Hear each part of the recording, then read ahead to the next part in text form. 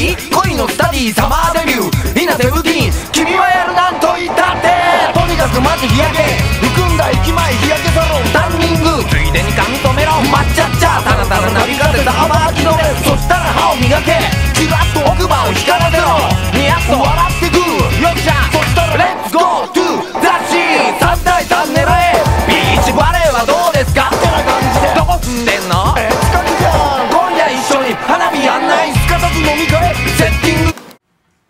Hi, welcome to Breakfast in Japan. Just finishing up a little bit of whatever this is. And yeah, it's got some, looks like chestnuts and maybe some kabocha squash in it. Of course we've got whatever this is. Genmai flakes. Been enjoying these here. Some serving suggestions here include Genmai flakes with tofu, Genmai flakes in your minestrone, Genmai flakes in your protein shake, or Genmai flakes, I guess on your chicken fried steak. I'm not sure about that, and really don't know what the ingredients are in Genmai flakes, but they're pretty delicious. So we've been enjoying this. You know, Kellogg's has been holding out on us. We didn't know about this in the States, so add a little to your minestrone. Well,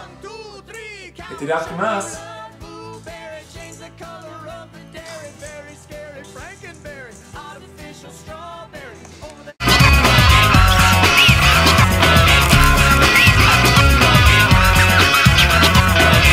巡って秋も過ぎて上目まで今年の冬もうやっぱり痺れてみない恋のスタディウィンターセールみんな18君はまず免許取っちゃってとにかくまずスノボー買うんだ紫スポーツお茶の水髪にはドレッドかけちゃってファインなスノーボーダー気取れそしたら車買え流行りの RVK レンジローバー10年ロー悩まずレッツゴートゥザマウンテンリフト乗り場がじゃん常の友達をしのげ横に座れ山っていいよねスノボ初めて僕がみっちりコーチしましょう隣のペンション引いといてちゃっかり同じところを予約トランプ飽きたら星でも見ようと泣いた誘って愛を語れ転んだふりして押し倒しさ先続き